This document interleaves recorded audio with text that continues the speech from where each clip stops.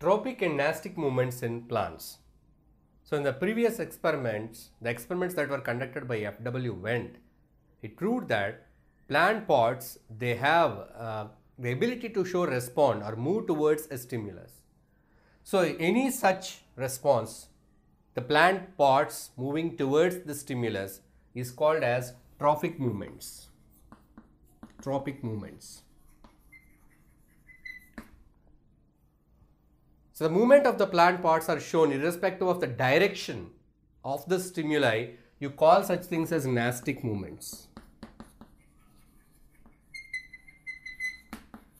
So the tropic movements are the movement of the plant pod as a response towards the stimuli in the direction of the stimuli. You call it as a tropic movement.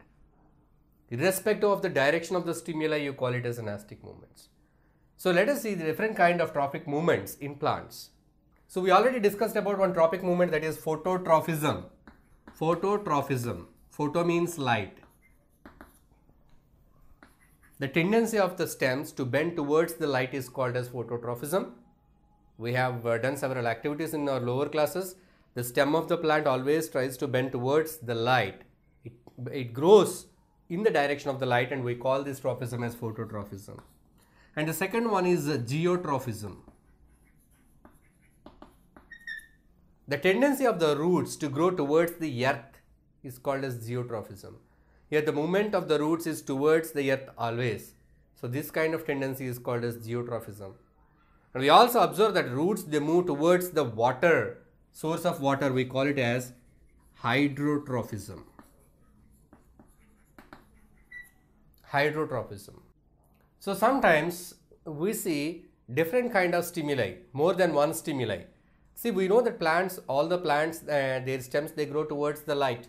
But in some cases like climbers.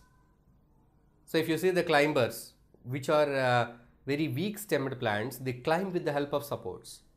The stems, they grow towards the light. Of course, they move towards the sunlight. Phototropism is shown.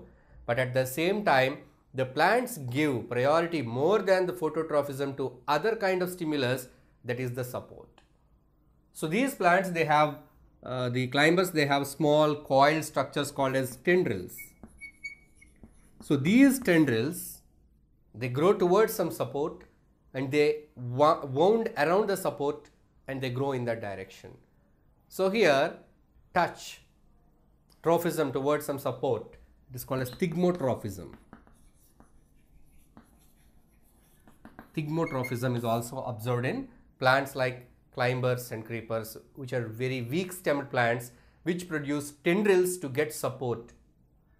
Another type of tropic movement we observe is that chemotropism.